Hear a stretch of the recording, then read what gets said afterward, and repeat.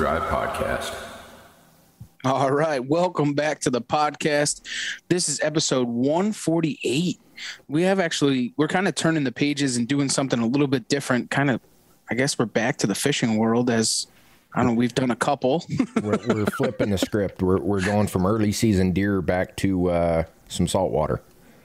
I guess that's what you probably should do this time of year, right? Yeah. What are we all doing right now? Yeah, you're planting, you're watching velvet, but in reality, you're out on the water. I mean, in all reality, how many preseason deer hunting podcasts should you listen to this time of year? You got to break up the monotony with something different. Right. Beat a dead horse type situation. Yeah. Well, let's get this thing underway, man. This is your boy East Coast Trev, and this is Steve. What's up, man? It's been a little crazy, huh? We did the John Skinner one last, this one here, and it's just been craziness. It's that time of year. I guess it's always that time of year for us. I thought about it today. I was like, wow, we have not sat down and had a conversation other than like real quick 2-minute business calls since that episode. It's just been like go, go, go. And it only gets busier for us from here on out, right? It's just nuts. Yeah. Well, you can still find us here. We're always here every single week. I promise you that, right? Hey, you know what? One of the good things is that we do have Hunt Stock coming up here on August 12th. So we'll be together for that and be able to hang out and kind of, I think it's always I think the shows fall in such great times because we have a real busy time. We go to a show or get together and then it breaks it up and then we go craziness and then it slows it down a little bit. Let it all go at the show. Get caught up, have our fun, make some stories, and then we're like, okay, we need a 2-3 month break. Yep, and then go back to doing what we're doing. It just gets nuts that way, man. But no, I'm kind of excited to kind of dive into the whole fishing aspect. I think it's been a long time coming. We've had some fishing podcast before, and kind of before we really tail right into serious hunting podcasts, to kind of break it up and have some good fishing content, because we had Mike Iaconelli. If you guys missed out on that one, that's a really good one to go back and listen to. It was a couple episodes ago. And then now having John Skinner. So kind of you have two legends from different parts of the world. You got the fresh and you got the salt and you got the best of both worlds. That's right. There's honestly nothing better than that. And John's a phenomenal fluke fisherman and kind of what he's known for in surf casting for big stripers. But this episode, he kind of goes off the rail and it was into some new stuff. And he had just released a video, and I'll let him tell the story obviously, but it was cool to kind of hear his perspective on that style of fishing. Something you really don't hear him talk about all that much. Right. It's kind of cool. You know what I'm saying? It's definitely, it's my world. When you take a legend who has perfected one method and he can't quit raving about a new method, it's kind of a shock. It's like, hey guys, you should probably look at this.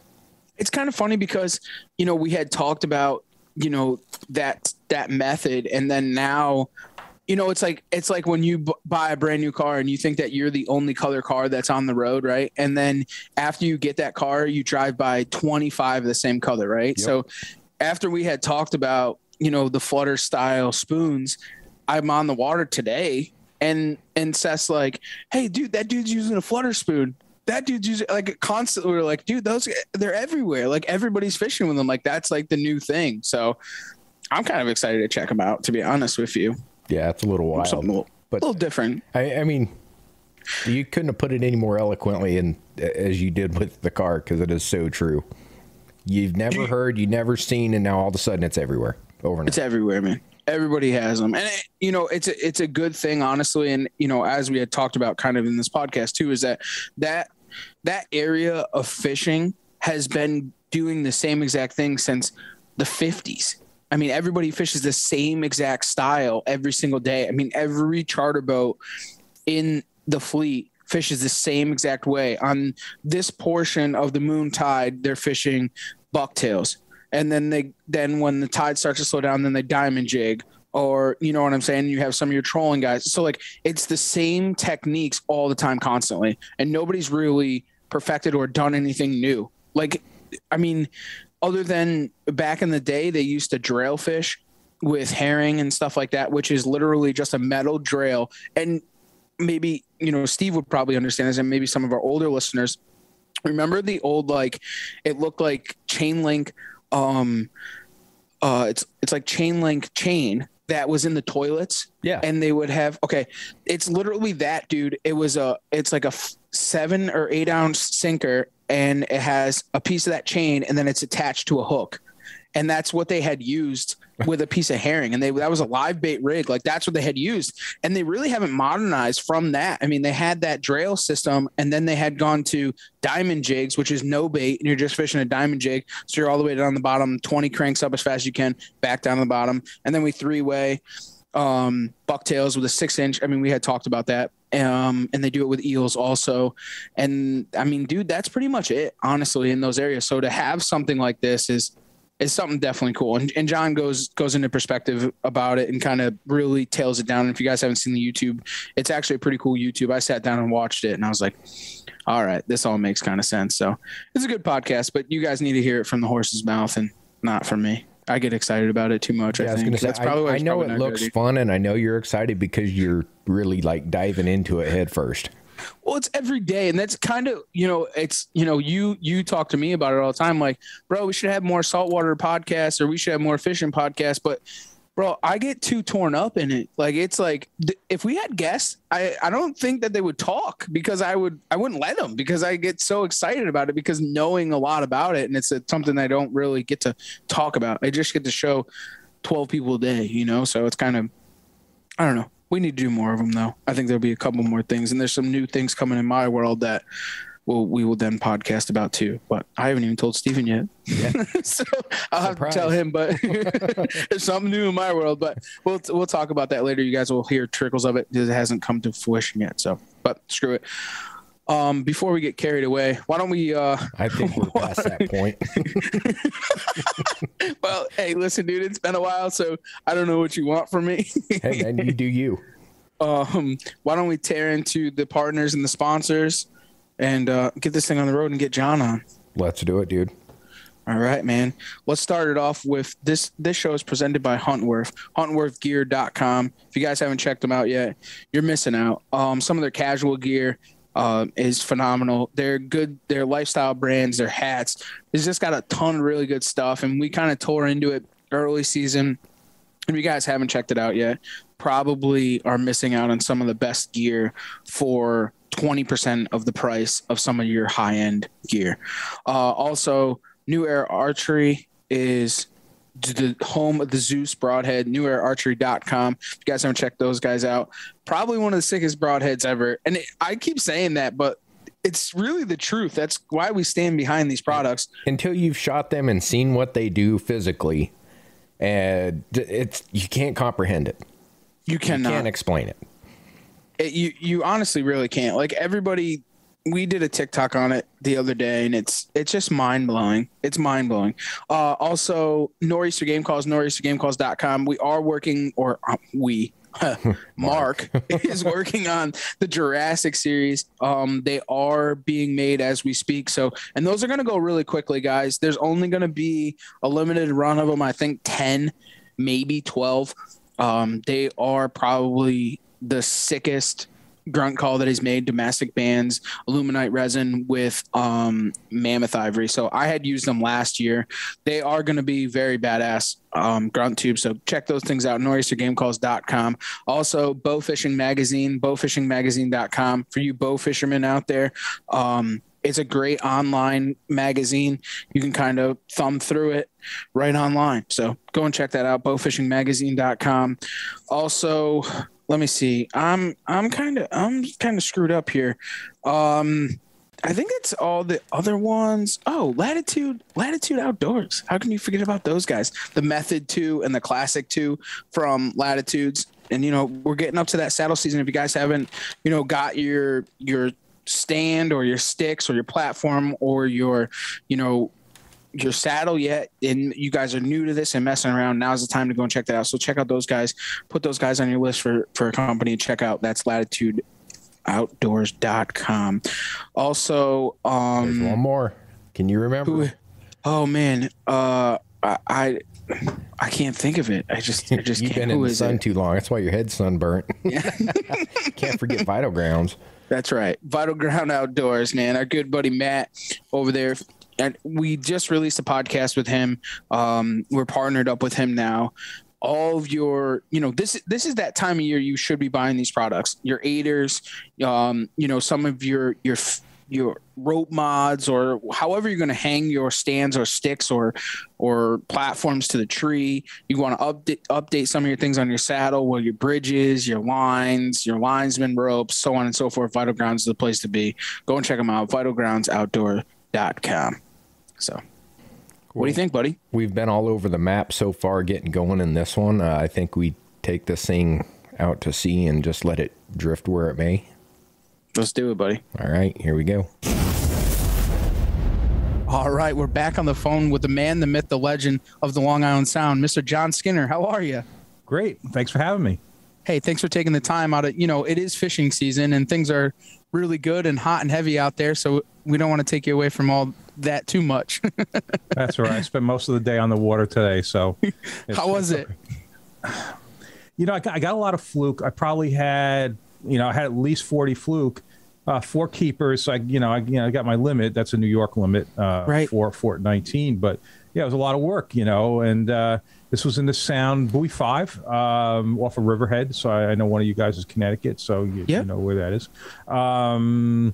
But yeah, it's a shadow of what it used to be. And you know what? I wouldn't have had those fish without the trolling motor. And it seems like every single trip I'm making this spring, whether it's weak fish or it's fluke, I'm like on that trolling motor the whole time because, the fluke fishing is tough and you need a perfect drift, and the trolling motor can do that for you. And, when I went out, I had wind against current in the beginning, and then the wind picked up, and I needed to run a contour line.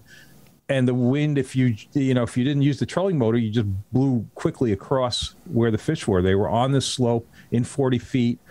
But you would just blow right across it if you didn't, use the trolling motor. The trolling motor, I could stay on it, and that's how I caught. So yeah, that's very important, huh? So are you using some type of like spot lock or something to set a drift, or? So I'm just manually doing the drift. I mean, sometimes I'll put it on autopilot, and then I always tweak the speed manually. I don't put it on cruise control because I want to adjust the speed to the feel of the rod and the angle of the line, the bucktail, all of that. So I'm tweaking that speed manually. I will often set it on autopilot just for a direction.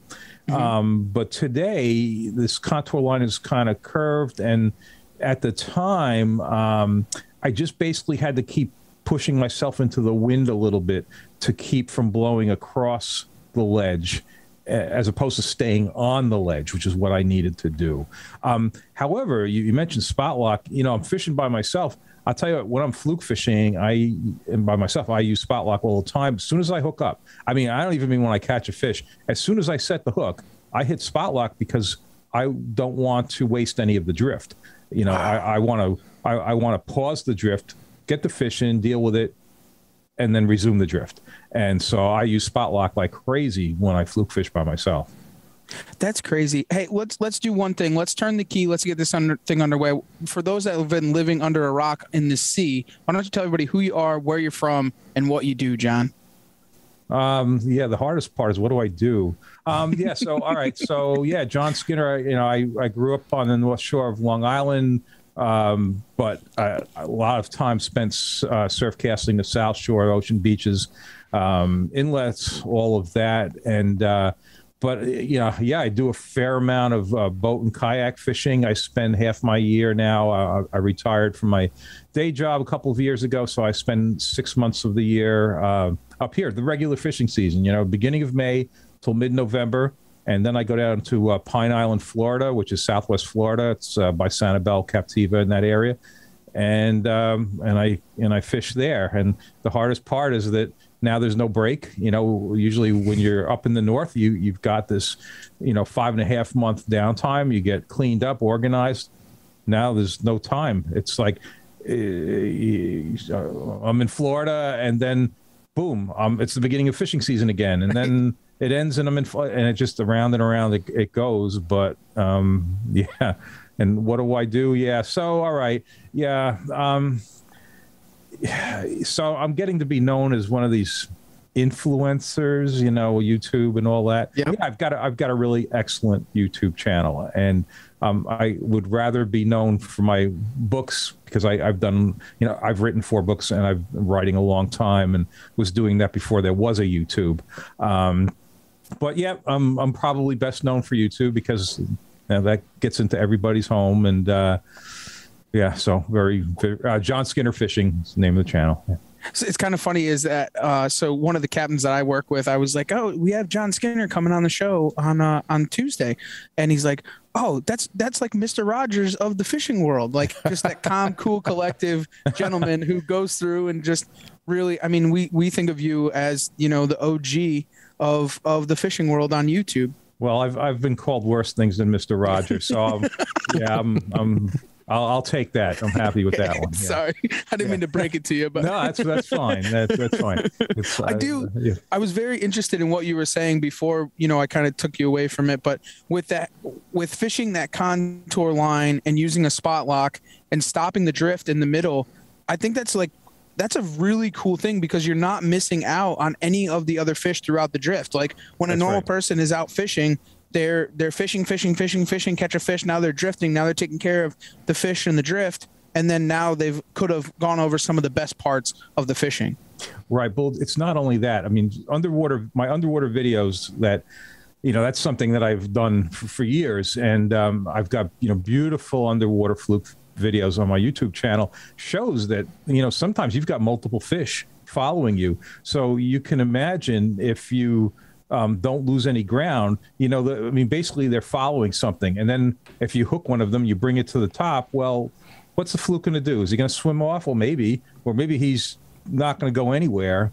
And when you resume that drift, well, maybe it's still there. I got to tell you, many times, as soon as I start that drift back up again, boom, in again. I mean, even today for a bit there, it was, up, down, up, down, up, down, and I think that's got something to do with it. But really, I started doing it just to not get knocked off my drift, because the reason I'm using a trolling motor is I'm trying to work a tight line.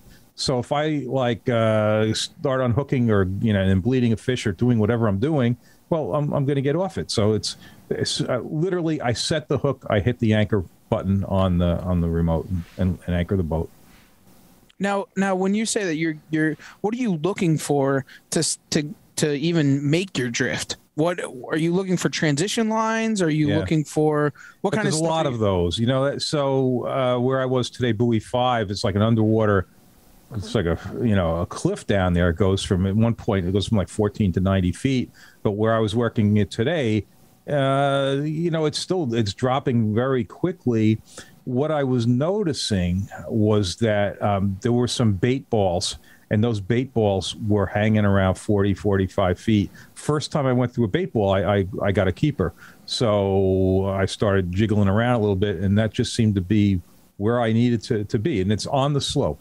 If I, go one way, either direction in or out, I'm going to go deep in a hurry, or I'm going to go shallow in a hurry. So just, and that, that was today. That's the way it was today. But 2 weeks ago, there happened to be one spot there, it was a much more subtle drop, but the fish were in one general area there, one tight area. Do you find as the season starts to progressively go on that you're moving into deeper water or shallower water? Well, what happens, unfortunately, so as the season goes on, I start the season in Peconic Bay, and that has not been good the last couple of years. It's been quite poor.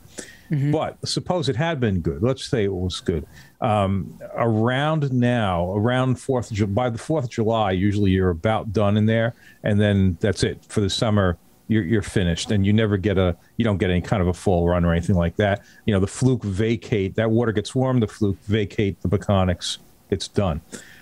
In the Sound, boy, June is often. It used to be like mid-May to about the 4th of July. Was good. And then throughout the summer, you had a lot of smaller fish. and you could cull some keepers out of it. And yeah, you can try deeper. I can never say that, oh, gee, it's, the end of June, I'm going to go fish deep now. I've not seen that. I basically, like today, I had most of my fish in 17 feet, but the bigger ones came in 40. So you just kind of have to work it around a little bit and see what you can find. And you're just moving yourself progressively out and in, just trying to find where those fish are starting to hang out? I'm going to try maps or... Well, I've got nice plotting software. I mean, first of all, I've fished the area a long time, so I've got old marks. But even when I wasn't on old marks today. But I've got the Humminbird Coastmaster, the good stuff on there, and so that's very nice plotting software. And it's not even like it's an expensive unit. I mean, it's a Humminbird Helix, and so you've got a nice visual of what the contour lines look like. And actually, where I was catching them today, even if you zoomed into like 100-foot scale, the contour lines were so close together, it was like black on the screen. I mean, it was a really tight drop, and that just happened to be where some better fish were. And even better, wasn't great. It was like the keepers were all 19 to 22 inches. We're not talking 7-pounders here, but the keepers, yeah. And do you see now do you think that the regulations are where that they should be with the fluke? And you think that it's, what's your thoughts on all of that? Sounds like a rabbit hole to me. Yeah. Well, look, I've said for a long time, fluke has been on a gradual slide for a long time. The best fluke fishing I saw was probably, roughly around 2010. If you want to see good fluke fishing, you go to my YouTube channel, you watch my first fishing videos that were posted in 2010, and it's me and my 2 kids, and we are bailing fluke, plenty of 5-pounders. The limit was 21 inches, 2 fish, and it's May 16th, so it's mid-May. In fact, it's where I was today. It was buoy 5. It was in the Sound, Roanoke, Riverhead, and that was when fluke fishing to me was at its peak. Well, for the Sound, and I know Peconic Bay was much better back then. And then it's just been sliding and sliding. And actually, this year seems like it's slightly better in the Sound than it was the previous 3. But, it's horrid compared to what it used to be. And Peconic Bay is horrible compared to what it used to be. And so what's causing it? I don't know. And I never go after the commercial fishermen for anything. Right. I really just don't. But I have to question about having them dragging on the spawning fish in the wintertime, because I've seen pictures of that, and the fish that they get out there in the winter when they're on the spawning grounds, and how bright is it to be trolling spawning fish? How does that make sense? I just don't get it. But again, I'm not going to cast judgment there. Just I don't know what's doing it. Yeah. Yeah. And and one of my things is, one of the things that I've seen over the past couple of years is that, we had started off where they had to be 3 miles from shore. Then it was 1 mile. Now they're allowing those. Some of the beaches off of Rhode Island, those guys are a couple hundred feet from the beach. Some of the best fishing grounds. Yeah, no, I'm talking about guys that are, I don't know whether they're 60, 70 miles off in the middle of winter, on the shelf. The little, I call them little trawlers, the local ones. Yeah, I don't know how. See, in New York, they have a pretty tight poundage limit. They might be allowed 40 pounds a day or something. Geez, if it's only 40 pounds a day, they might as well just go out and hook and line. I had 40 pounds today, Right. Probably burn a lot less fuel and, be a little gentler on the bottom and everything else. But I don't know what they do up in Rhode Island or Connecticut. Right. Well, we can just keep moving on and try and do our part as fishermen and hope for the best, right? We can only do what we can control in our own world. Yeah, you got to hope nature sorts it out too. Yeah. Absolutely. I kind of want to switch gears, because before the podcast we were talking about Plum Gut and the Sluiceway and those areas, and those are areas that, in my opinion, if you were to talk to some of the local fishermen from the Connecticut shoreline, they would talk about how some of those areas aren't what they used to be back in the 2000s, right? Well, 2000s. No, it was like 90s. Ever. You know, okay. Yeah. No, I'm laughing because I used to do a lot of that. A couple friends of mine had boats in Orient, and I'm thinking back in the 90s and stuff, but they had been doing it well before then, and like the Sluiceway might be the best example because that was the place for big bass, and I'm talking about the 50s. My friend's got a couple of 60s out of there. That was the place, and he lives in Florida now, but in his final years here, he would go out there and catch nothing. This guy, he was a pin hooker. So, this is somebody, he was a teacher. He had off all summer. He pounded the crap out of it, so he knew it very well. And in the end, there was like nothing there. And I don't even know that, maybe somebody's fishing it there at night now these days, but I've not heard any. You don't even hear Sluiceway anymore. No. I think it's kind of got wiped off the map, more or less. Guys don't talk about it or fish. Right. And it's funny. I got to interview Mike Lapp 2 years ago. I think you know who he is. And absolutely. And it was his feeling that the next world record would come out of the Sluiceway. And he's dove all over the place. And he said, just from his observations, he said, that's the place. And so now, like you said, it's been wiped off the map. And on a brighter note, yes. So sorry, I don't mean to keep going negative. No, you're right. I mean, all this stuff. I mean, even before the slot, like a couple of years ago, we would look at, you see the pictures of what the party or the charter boats, the party boats were catching in Plum Gut, for example, and they're sitting there holding 28-inch fish. There was no slot at that point. They would have been holding whatever it was they were catching. But the fishing was so pathetic, they were happy to get keepers. So I've been out to the Gut. I've got it easy. I've got friends with nice boats. And when they say, hey, John, we're going to the Gut. Well, the Gut's 9 miles from my house, and their boats are less than a mile from my. So it's like I run to their boat, get on, and 20 minutes later, I'm in the Gut. So, I'm going to do that. And I love bucktailing and stuff. So I've gone there probably like 4 times in the last 3 weeks or so. So the fishing there has been pretty good.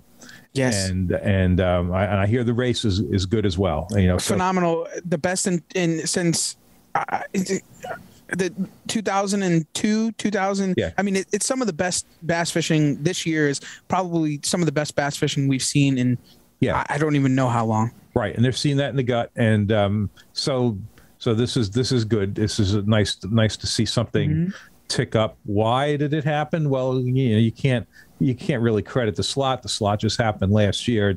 I can't possibly have anything to do with that. And but it's certainly helping. On the big fish. It's nice to know all those big fish have to go back. That's obviously a good. That's a good thing. But it's good. Those breeding fish are around. And the fish that we're seeing are very healthy, good fish. Yeah. I mean, you're averaging 34-inch fish in the race. I mean, it's beautiful to see. Beautiful. Yeah. So we should talk about what we were talking about. Yeah. All right. I really want to talk about that. I'm excited about it. And so, probably my viewers know that I'm a bucktail guy. I've got bucktails with my name on them, and and so I'm going to cost myself money by promoting something else. And I have nothing to do with this. Hey, if you guys haven't, I'm looking to see if it's showing up here. This is a Flutterspoon. And I'll tell you what, up until about maybe 6 weeks ago, I had no idea about these things. This is a 9-inch, 5-ounce spoon. It's a Tony Maha spoon. The ones that might be more common are the nickel spoons. Those are 8 inches, 3.5 ounces. So, all right. So anybody who's fished the Gut, and I wish I had a 3-way ready to go, but I just don't. I actually did a 3-way video not too long ago. Oh, great. So, so in review there, 3-way, you've got your 3-way swivel.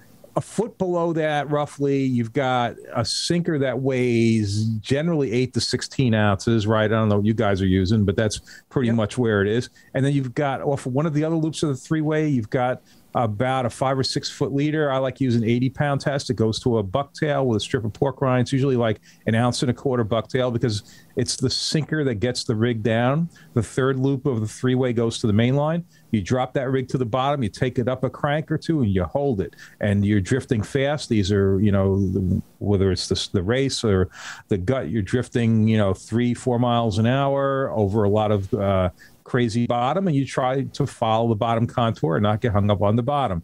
And this is a way that commercial fishermen have made their living out there doing this. It's a devastating method. It is the method in the gut. I mean, either you're 3-weighing bucktails or you're 3-weighing eels, except on a slack current, then you probably don't have to 3-weigh the eel, but you still got to get it down there on some weight. So the feature of that is those sinkers are heavy. 8 ounces is on the light end. I don't know about you guys, but usually 8-ounce sinker, that's about as light as you're going to go. I mean, 10, 12, 14, 16, 20. Right. So 20. So I use cannonballs, by the way, and it allows me to cut back on the weight. So instead of a 20-ounce bank, a 16-ounce cannonball will do the same thing. So, and it gets hung less because it's round. It kind of doesn't get wedged. So anyway, that's a side thing. So, with that in mind, when I was on a boat about 10 days ago, this is all pretty recent now, and somebody said they're going to drop this spoon to the bottom of the gut we were in about 80 feet of water. I said to him, that's stupid. And then he proceeded to get it to the bottom. And I was like, okay.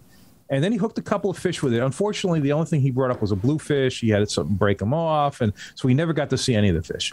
But I was impressed that he got the spoon down. So he had one thing led to another, and he came to my house, and I came to possession of these big spoons. And a couple days, actually 2 days after that, I got out with some friends of mine that I usually fluke fish with, but since the fluking wasn't so great, we went bass fishing.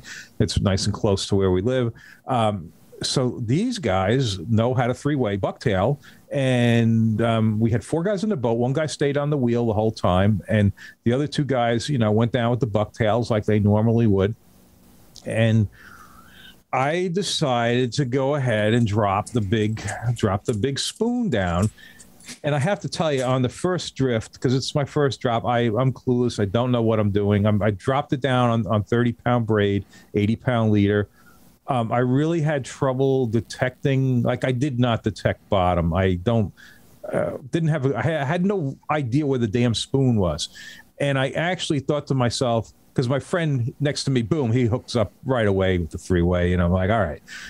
I took a few cranks to reel it in, and I got hit. And I laughed. I said, oh, you're not going to believe it. I just actually got hit on this thing. And in the middle of that sentence, boom, I got clobbered. And the fish was about 25 pounds, which was much bigger than what, one of the guys, he'd been out there probably 5 times in the previous 2 weeks. He goes, we're not getting anything this big. He said, we're getting slots. The slots are 28 to 35 inches. We didn't have anything over slot.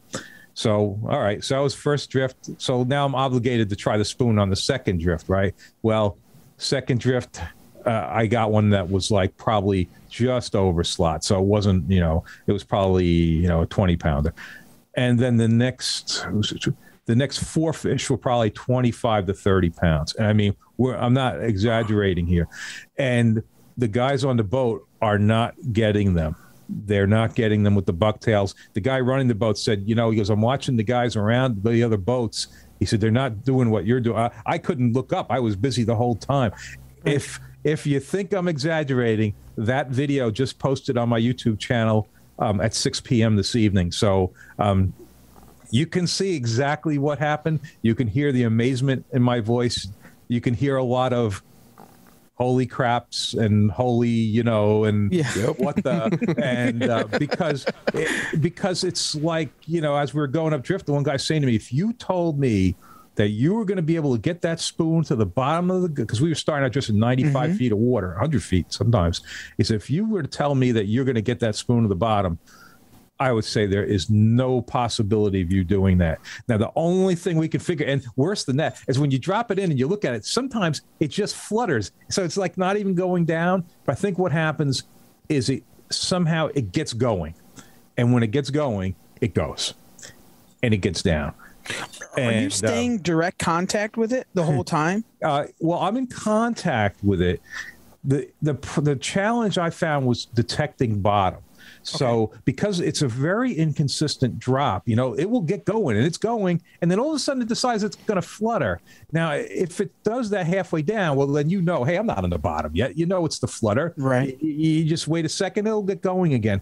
But if it does it near the bottom, what I was finding is, all right, just give it a little bit. Make sure you see that line go slack and you know you're at bottom. Now, here's the crazy thing. I'm sure, as you know, fishing the gut, if you go dragging the bottom in the gut, what's going to happen? You're losing your gear, right? It's over. So that trip, and I had a lot of fish, and I had a lot of nice fish. I did not lose any spoons. I hung bottom 4 times. Twice, I immediately just grabbed it, and this was only 30-pound braid, but I grabbed it and just pulled up real sharp, and I got it off. Now, there were 2 times where we had enough room where we ran up current with the boat, and you know, and pulled the spoon out by going up current and getting up drift. Both of those times, I pulled other people's rigs off the bottom. You know, I was hooking lines and stuff that are laying down there. But my point is, it's not that I got hung up in rock. It's that I snagged line that was down there. So I lost no spoons on that trip. So yeah, so the next trip was actually 2 days later. By then I had a couple of Nichols spoons. Those are the 8-inch, 3.5 ounces. And so I tried on that trip 4 different spoons, 3 different colors, 2 different manufacturers. They all caught. And the best fish I had that trip was 40 pounds. Now, this is 10:30 in the morning. You know, this was last week, and you know, I'll post that video. You know, in another 2 weeks. I'm a little backed up on video now, but you know, I've got that on video. I had my 60-pound boga on the boat, and you know, we did weigh that because we didn't have a boga the first time. You know, we had nice fish, so I brought it with me. The second one, which was good because I had that big one. But yeah, 40. It was just a tad over 40 pounds. Great old moon tides. Yeah, but you know, middle of the day. Oh, and the best part is all that fishing is done with I'm not self-promoting here. It's the John Skinner fluke rod, the dark matter Skinner fluke rod. That's what I'm using. That rod is very strange that it's able to handle, because I 3-way with that as well, and I didn't obviously design it for any of that. It's made for bucktailing fluke with 10 to 15 pound line, which it does incredibly well.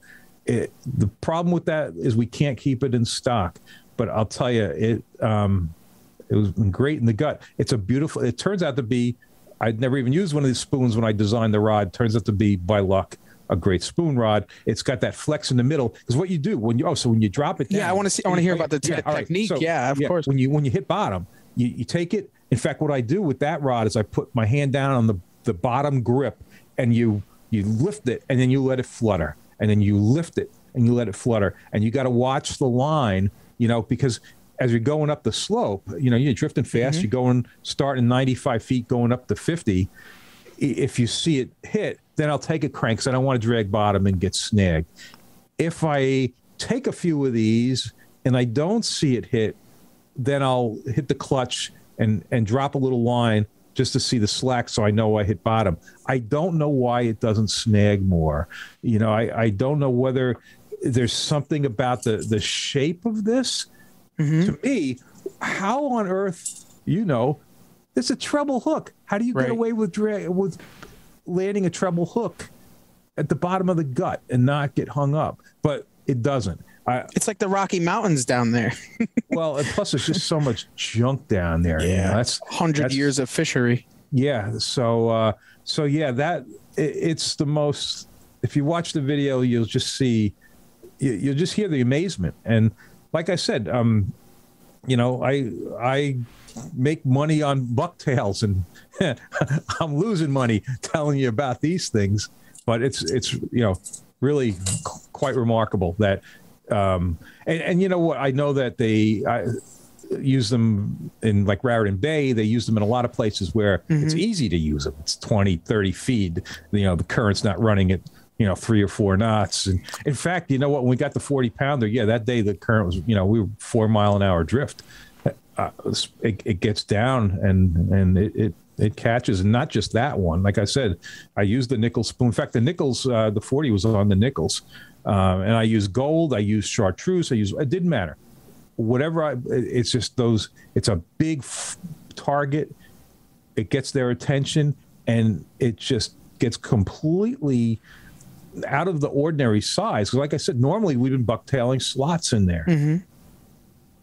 And that's crazy because those areas, I mean, I don't know about the gut. I haven't been there this year just yet, but like the race has small herring in it, butterfish. There was some Atlantic mackerel in there. So there's a whole slew of just different, species of fish bait that's in there. Yeah. And it's just it's mind-boggling that something like that would work. I couldn't imagine. But those are big baits, and here you go. Adult bunker. In fact, you know what I said when the trip was going on? I said I feel like it's like fishing live bunker. That's because if you were to drop live bunker down, you would get bigger fish most likely than the guys bucktailing during the day.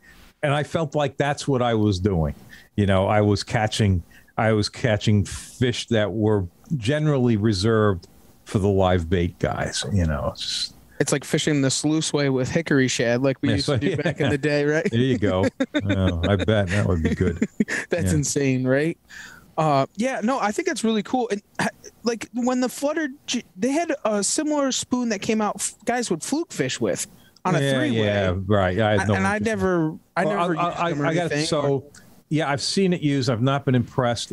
Now, the reason why is because, to me, you need to have the right conditions for that spoon to behave. Whereas now this Flutterspoon is different because all you need to do is hit bottom. And then you got it. Because even if it scopes out, you just give it a big whip.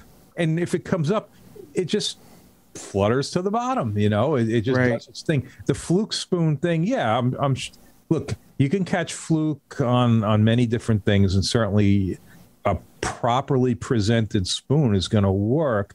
The trick is, you go out to Montauk and you've got the wind against the current, and even if you correct with a trolling motor, you're going to have the bottom current moving at a different speed.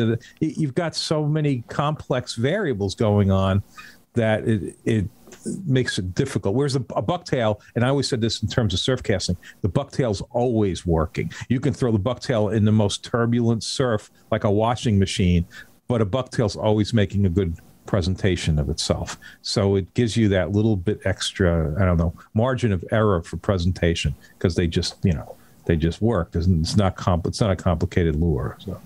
So, and for those guys that are out there, I mean, like that is your lure, your go-to lure when it comes to fluke fishing is obviously the bucktail.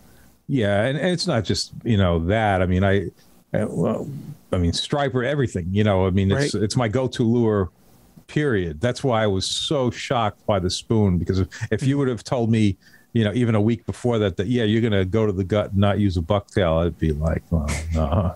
I'm not going. So. I guess I didn't go. Out of your mind.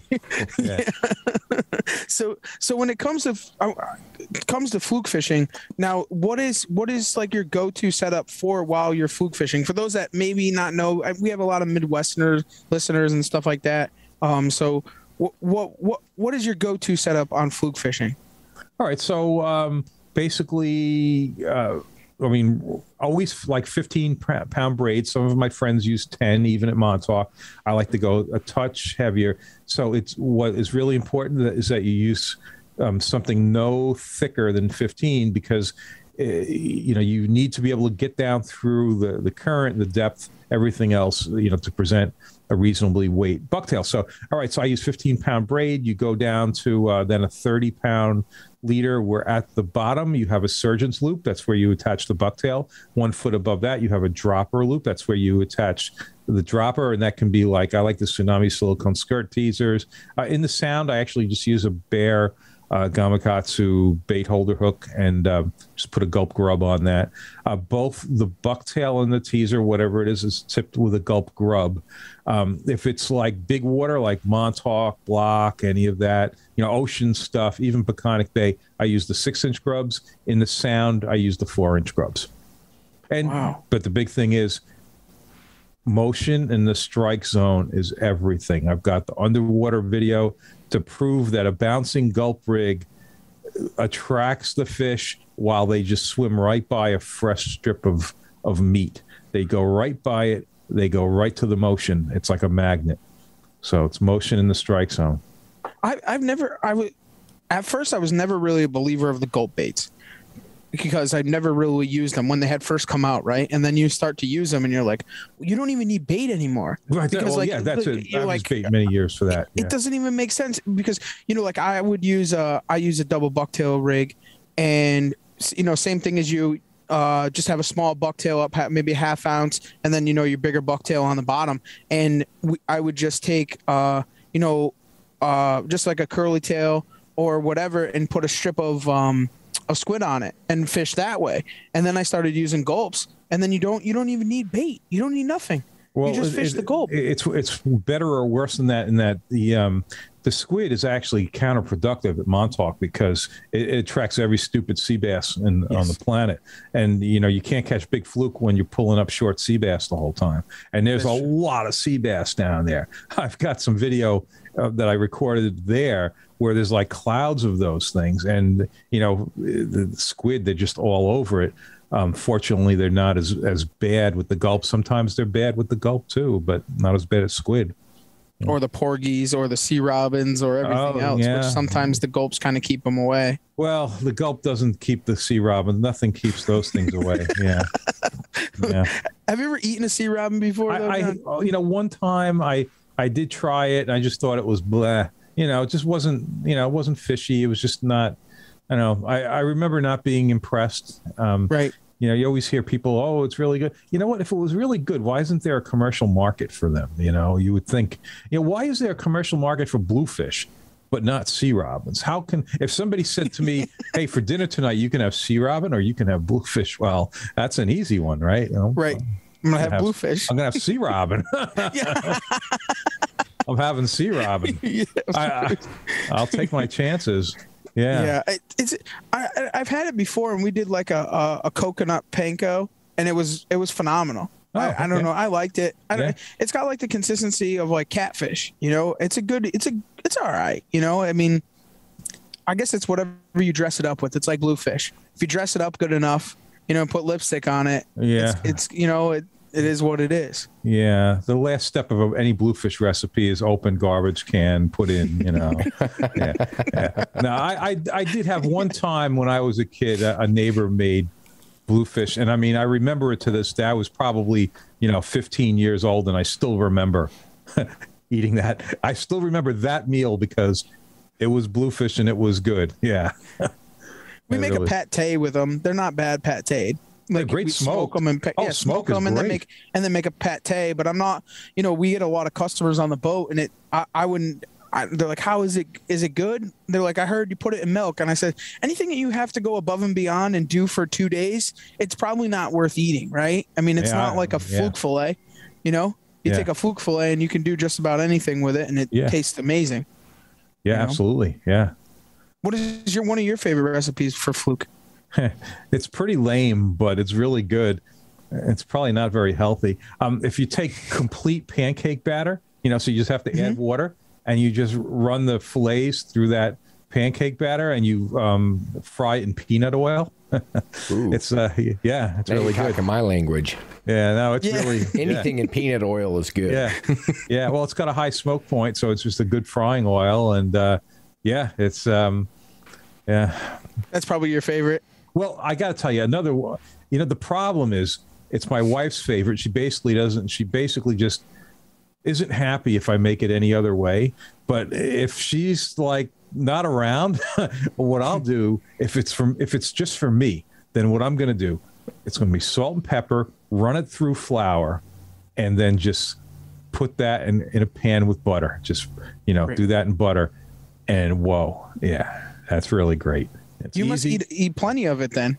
Yeah. Catch them all the time, right? Yeah. And you see the problem, well, it's not a problem, but the problem now is, I used to freeze them, for the winter, So, but now, I'm not going to go take fluke fillets to Florida. So basically, if I'm into, I just don't take a lot of them.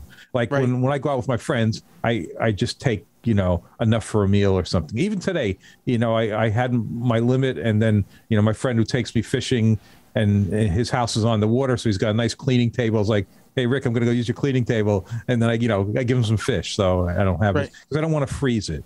Although I have to say it freezes great.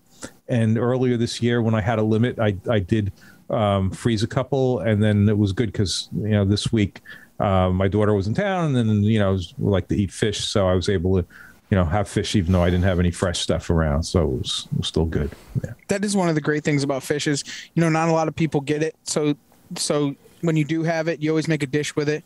Like when Steven comes up, we make thresher shark and whatever else, any type of fish that we catch, we just try and share it with everybody. It's kind of a good camaraderie meal for everybody. Yeah. It's always a great thing. One question I do have for you, John, is was there some type of learning curve when you went from New England fishing to Florida fishing?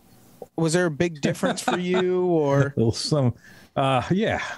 I'm laughing because it's maybe I'm a little frustrated that I probably did better. So I've only been down there now 2.5 winters. So there was the first half of winter, and then there was the winter of, I guess that's 2020, and then 2021. So I actually I was more productive actually in 2020 than 2021. And it has to do, and the complication is that the waters are very shallow. So I fish a lot of water that's 2 feet or less. That's very common. And those water, and I was going to say 3 feet, but as I thought about it, there's not too many spots that are 3 feet, but everything is less than, I'm fishing, everything is less than 3 feet almost. A few exceptions to that. What happens is a couple of things with that shallow water is temperature is one of them. We do get some cold days in Florida, not a lot, but there are days you wake up and it's 45 degrees out. Well, if you think about snook start dying below 59 degree water. Now, what happens is the water on the flats in the wintertime is generally like around 70 degrees, low 70s, depends on the weather. But that's the thing, is that there can be wild temperature swings of that water. And you have to, the fish are going to react to that, and they don't all react the same. The snook are actually kind of predictable, which is something I've learned to exploit. When we get those cold fronts, in order to survive, they've got to go to deeper water. So, and the deeper water is not like it is here where you go offshore and, go to 100 feet or something.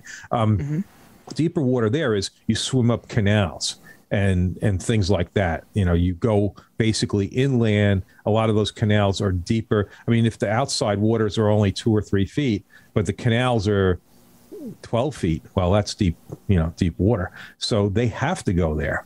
And so I've been able to capitalize on that. Now what happens is if you get a couple of cold days in a row, but now suddenly the sun comes out, the deeper water lags, the shallows where it's shallow and muddy, the sun comes out, beats on that for a few hours, that Florida sun, that water is going to warm up. Well, then those fish are going to head out to that water. So being able to anticipate where, especially snook, where they're going to go based on temperature is huge. And so that's one part. The other part is with the shallow water, the wind blows it around and it blows it out and it blows it in. And like where I am, if you've got north or east or northeast winds, any of that, if you have 20 mile an hour wind, you could lose a foot of water. Now think about it. If you're only fishing 2 feet of water and you happen to be on the part of the moon phase where you're running a negative tide meaning, well, first of all, our tides are tiny. Like the tidal swing is probably 2 feet in total. So if you're on a moon phase and you're already running close to a foot below normal and then the wind blows a foot out, well, guess what? The 2 foot flat, which is actually a fair amount of water. I mean, you can go running across that 40 miles an hour in your flats boat, no problem. And, it's actually too deep even for tailing redfish. That's going to be mud. There's going to be no water. So learning how that all works is tough. And the other part is the wind moves the water in terms of current. And I've had to learn this the hard way. Hey, I'm going to go out and I'm going to fish, the outgoing water. Well, guess what? I go out and the wind's blowing against that current. So there is no current. It's not. Oh, and we're used to tides that every 6 hours, up and down, very regular. I don't know if you realize, but in the Gulf, it doesn't work that way. We have days where we have 17-hour incoming tides, 17 hours, and it happens. It happens on the quarter moons, and then we get times where I have to look at. I can't look at just what time is high tide, what time is low. I have to look at plots, because there are also days where the tide will come in for a while. Oh, no, tide will come in, it'll come up, and then it will level off for 3 hours and do nothing, and then it'll continue going up again. That's a tide, But then there's days where it starts at 2 a.m. It starts coming in, and it doesn't get done till 7 p.m. Whatever it is. I mean, yes, literally 17-hour incoming tides. You don't have the normal da-doom, like we're used to. Yeah. So and does that affect the fishing? Oh. So when you have the tide coming up and then you get a flat spot, don't even bother fishing a flat spot. You will not catch. It's, not any of the good fish, I mean, it's like anything. You don't fish for striped bass with no current, right? Well, right. Whether it's snook and redfish or it's striped bass and weak fish, current, there are universals to fishing. So that's the good thing. I'm a halfway decent southern fisherman only because I'm a good striper fisherman. And when I got there and I didn't know anything, I could go out and go, okay, I think there's going to be current on that point. What are those birds doing over there? It's all the, structure, current, bait, the same things we look for in striper fishing. That's all important down there as well. That's crazy. You would think that it would almost be a good thing, right? A 16-hour, 17-hour tide, then you can fish a whole entire ebb. Because, like if the fishing's better on an ebb tide. Or here's the downside of that is in 17 hours, it probably only moved 18 inches vertically. That's why it's very really weak. Not doing anything. It's very weak current. Yeah. Maybe I have to look, maybe it moved 2 feet in 17 hours, but it was a weak current. I don't do well on those 17-hour incoming. So yeah, I couldn't even fathom, honestly, having to readjust to something like that, because your mind is so set, especially, bass fishing or fluke fishing. Like, you have 6 hours. If you do better in one area on an ebb tide, and then this happened, that would mess me. Yeah, like I said, you learn your lessons. You learn. What helped me a lot was so we have a place on a canal, but we didn't have a dock the first year. And if I didn't have a dock, I wasn't getting a boat because I'm not going to go trailering. So I don't want to say stuck, but I was stuck with my Hobie. That's all I had, and that was the best thing that ever could have happened to me. I was going to say, in my opinion, that's not a bad thing. No. I love kayak fishing. Right. So if you look at my Florida videos, you'll see, 80% of them are probably kayak. And so being forced to fish out of the kayak that first winter was just spectacular because, first of all, I didn't have to worry about getting stuck in low water, and I could go into any kind of low water. And I learned about, not spooking fish because, the kayak doesn't do that. And, so that's, and it also, if I had a boat in the backyard, I would go only what the range of that boat was, where the kayak, you take that anywhere, any place you have launching ramps. So it enabled me to, try some other places, even if it's only 10 miles or, 17 miles or 20 miles away. I wouldn't be likely to go with the boat only because I have to pass up so many other places. I go where the access is with the kayak. And the kayak fishing really has helped me a tremendous amount. That's awesome. John, if you had one fish that you could fish for the rest of your life, no matter what would it be? It's hard not to say tarpon. Now, I don't know if, it's hard not to say tarpon. But you hook those things, and there you have 6 feet of silver up in the air. 6 feet up in the air. Even it's unbelievable. The rush when you hook those things. Now, I don't know that I can't see how that ever gets old. Right. Yeah. So that's, but it could be only because, maybe in my entire life, I've probably landed, 15 of them or something, whatever it is. But yeah, that's a hard fish to beat. It really is. That's awesome. John, I got one last question as we start to wind down here, and we ask everybody this is what drives you outdoors? What drives me outdoors? Boy, I'll tell you what, learning stuff to me is like one of the more exciting things. I'm not trying to plug that video that went up at 6 o'clock, but if you're excited about it, but if you heard, you can hear the excitement now, because who would think after, all right, you do that kind of fishing, who would think after all these years, with everything, refined for fishing the gut, the race, how could something so drastically different come along and just bury those traditional techniques? I mean, those guys, the other guys on the boat, they got like nothing, while I crushed fish that were much bigger than what is being caught on a lure I had never even seen until a few weeks earlier. No idea what I'm doing. No, that's a great plug for lures. If you don't know what you're doing and you're brand new to it and you do well, it must be a pretty damn good lure. Right. Fair point. It's crazy because, I think that people are afraid to go out of the norm, right? For us, we fish the race, plum gut. It's that one technique that has been going on for centuries, and literally that's what everybody does. And if you try to go out the norm, if you're not diamond jigging, 3-weighing, or trolling, maybe, you're not doing anything. Yeah.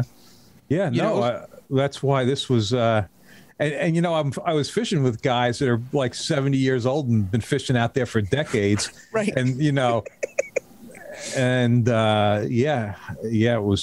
it was really an eye opener. It's, I'm on the surf casting, and I just can't help. I'm thinking, like, what are we not thinking of? That's what am I missing? First of all, I haven't tried yet because this all just happened, but you can bet I'm going to try and cast one of those 3.5 ounce spoons. That's no problem. I want to see how it's probably going to cast like a license plate is what it's going to do. Yeah. But, assuming it doesn't. Yeah.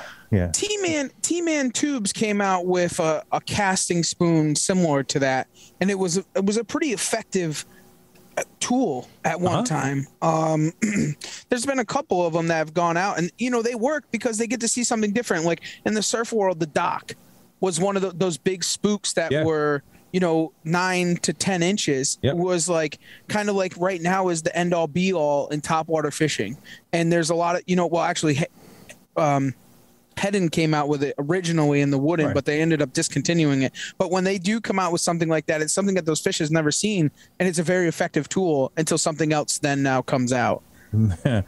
Yeah, but they are, a lot of these things are ageless, but it was just so surprising that something because it's drastically different. I mean, I realize spoons have been around forever, but not 9 inches and 5 ounces. It's and especially I think the most important point to this whole entire thing, honestly, John, is to be able to fish those areas with something like that. That's unheard of. Yeah, it made no sense. I even the whole time I was doing it, it was how could this possibly be working? But it certainly did. To me, this is kind of like proof that you can teach an old salty dog a new trick. That's what I've taken away from this. Yeah, that's Well, John, we appreciate you. And before we let you go ahead and let everybody know where they can find you, your YouTube channels, your social media, all of that. Yeah, just my YouTube channel, John Skinner Fishing. That's I do have. Yeah, if you watch any of my videos there, then you'll see I've got courses over at SaltStrong. So it's saltstrong.com/Skinner. And of course, my books, which I'm most proud of. And you can find, if you just Google John Skinner Fishing Books on Amazon, you'll find those as well. Outstanding.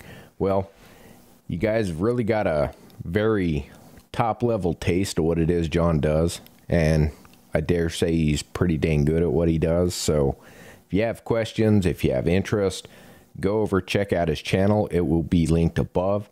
And until then, guys, John, thanks for joining us. And thanks for taking the ride right here on the Outdoor Drive.